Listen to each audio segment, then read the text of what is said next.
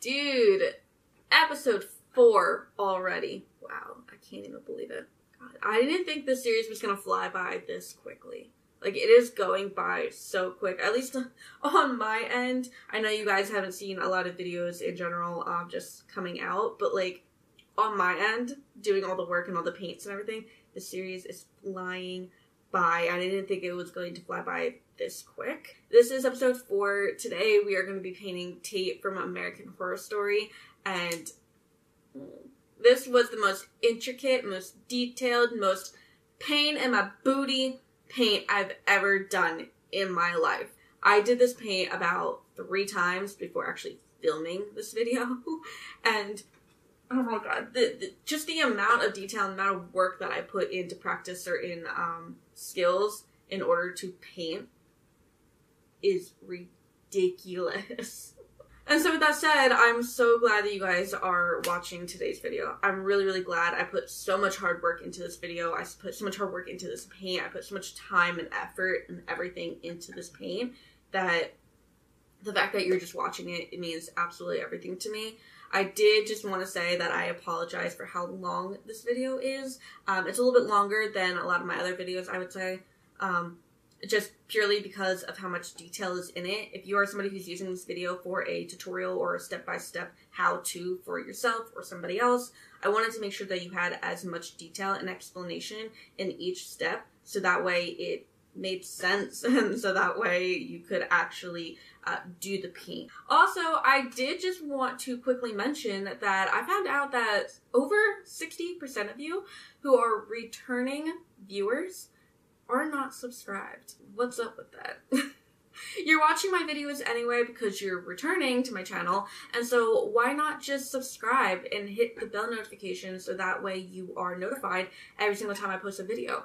That way you're not having to search up any videos, you're not having to search up my name or anything like that. It's already going to come up in your subscription feed, and it's already going to come up in your notifications. That way it's so much easier, and you're making life so much easier for yourself. It's also free, so why not? Join the little family we have going on here. Join this little gang, our little pumpkin gang. If you don't know me, I have a very, very unhealthy obsession with pumpkins. Like, I love pumpkins, so join our pumpkin patch.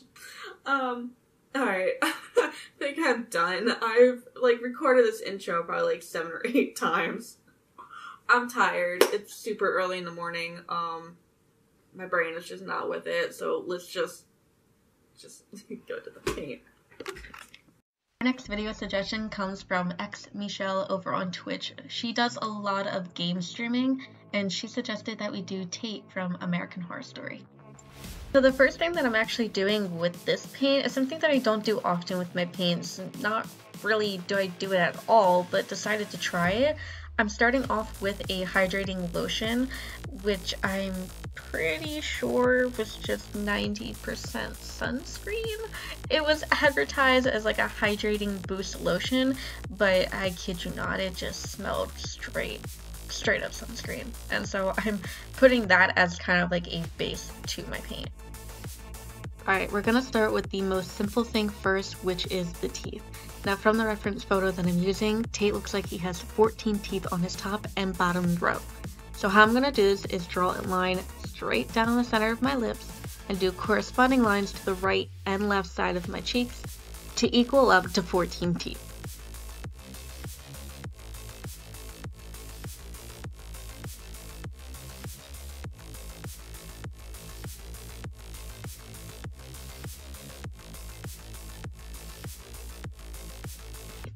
You're then going to exaggerate your natural lip line through those teeth.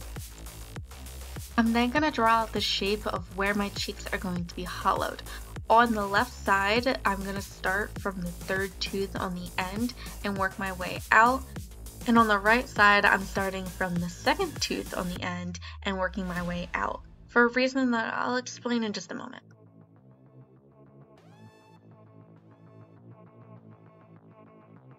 I'm then going to go ahead and create what I think is supposed to be referenced as a gum line. Doing so, you're going to create little V's in between each one of your teeth, connecting some and leaving some of them open. The best way I can explain on how to do this is to reference your own gum line.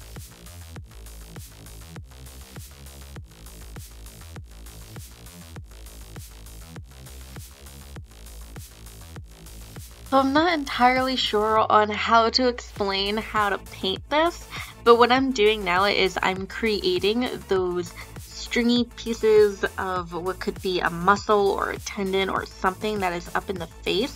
And what I'm doing is just leaving little hollowed out portions so that way it looks like muscles that are behind the gums and not necessarily connected to the gums.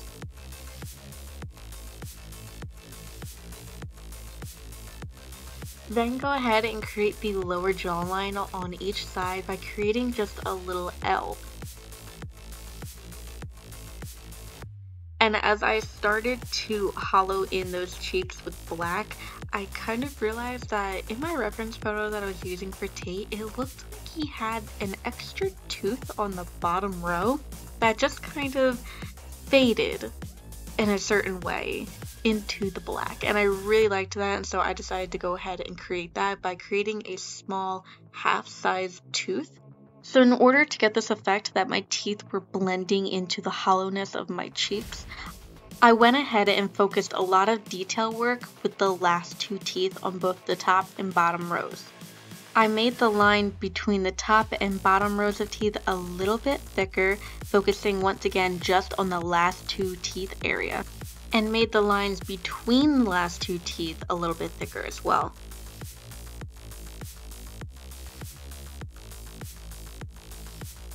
Then just go ahead and repeat the entire process on the other side.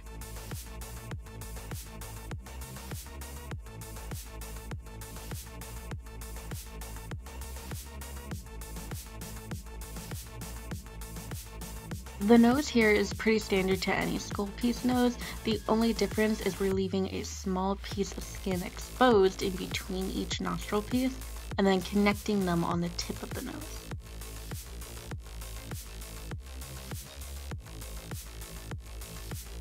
I then didn't hollow in my nose right away just because I was starting to get that feeling when you have like paint on your face or something like that and you know that you can't touch it or do anything and your nose or your face starts to tingle and itch and all these things that make you want to touch it.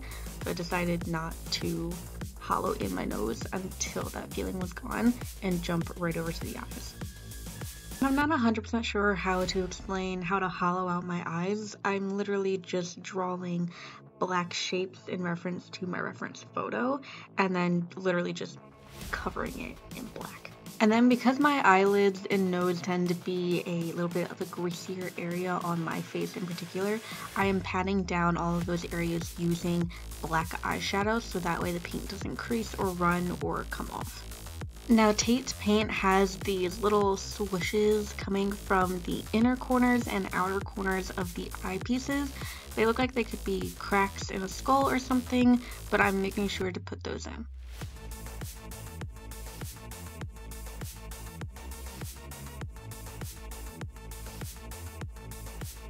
Tate also has these little dots by the end corners of his eyes, and I'm not 100% sure what those are supposed to be, but I decided to put those in anyway.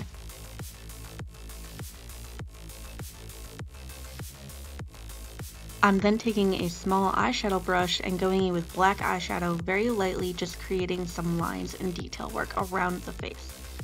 While doing this, I also try to smooth and make the lines less harsh and kind of blend them out with my finger, but in hindsight, I kind of liked how harsh of a line looked better than smoothing it out.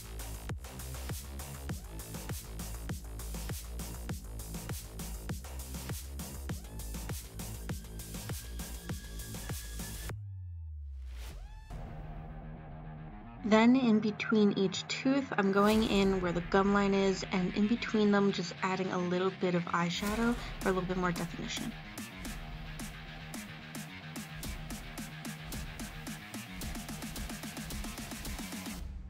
Alright, so to start off this very, not complicated, but very intimidating neck piece, I'm starting off by just blacking out around my jawline just to create some sort of separation between the face and the neck, and then going in starting with the vertebrae. Now when I painted my vertebrae, I pretty much just thought of either the base of like a guitar shape, or just go ahead and do like butterfly wing shapes on each side, making it really thick though.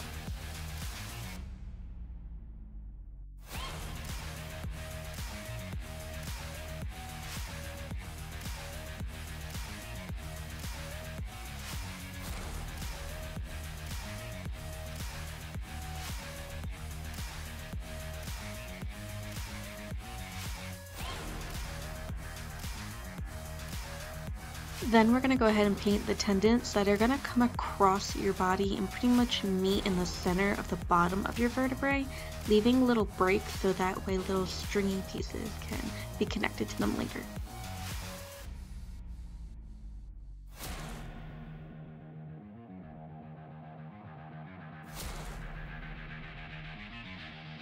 Then I'm mapping out where the two tendons running alongside the vertebrae on the right and the left are going to go, continuing with those breaks.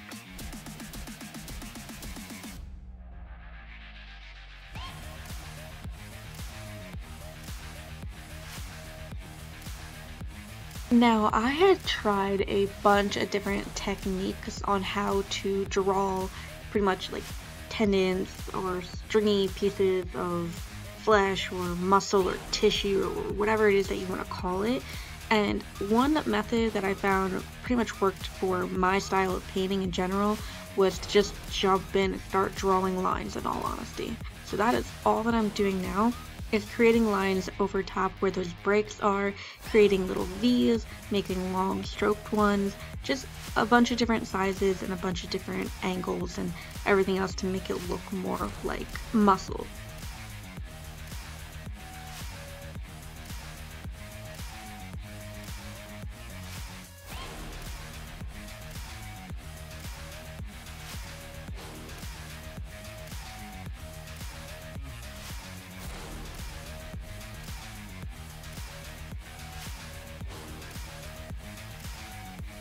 Now, I know that I don't know how to describe most of this paint, but underneath kind of where the top of the vertebrae start, right underneath the chin area, in my reference photo, I have absolutely no idea what that is supposed to be. So what I painted was just a square-like thing that has a lot of lines covering it. And I don't know how to describe that other than just having you guys watch what it is that I did. Then I just went ahead and blacked out the background.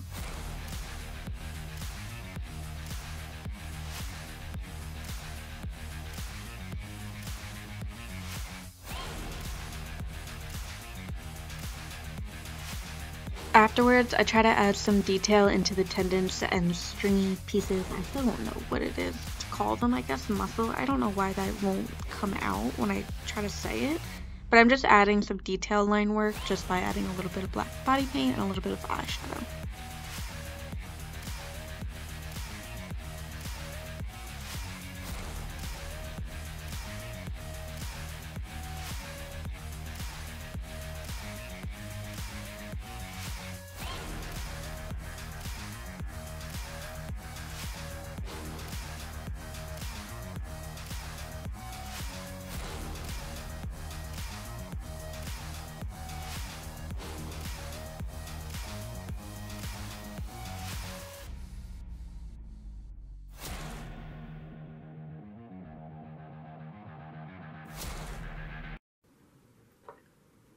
So right now I'm debating on if I want to post this video because this is not my best work and I'm not proud of this, so therefore I'm debating on if I even want to post it.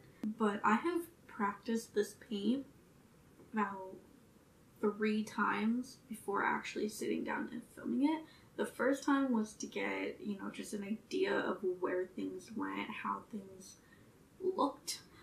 The second time was more for proportions, such as the face. I always made it really, really small and for whatever reason really tiny, and didn't start this until like in here, and that was a proportion issue. This time, it's the neck. I hate the neck. It's not my work, and I have no idea why I hate it so much. No, I know I hate it so much. I hate these things. I don't know how to draw vertebrae. Oh my god.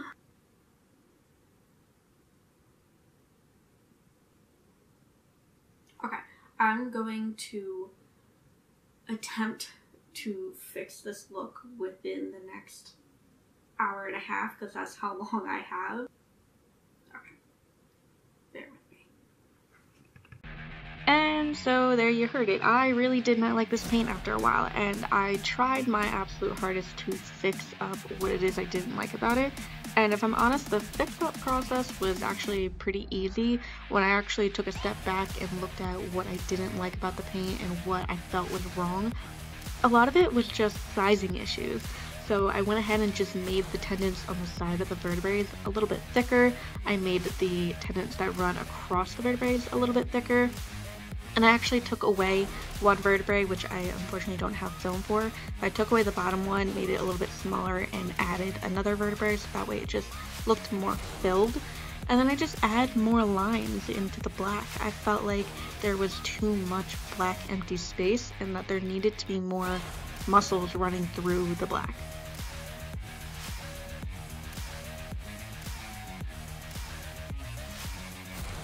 Then once I finished fixing everything up that I thought that there was an issue with, I just went in with a detail brush and sharpened up those lines.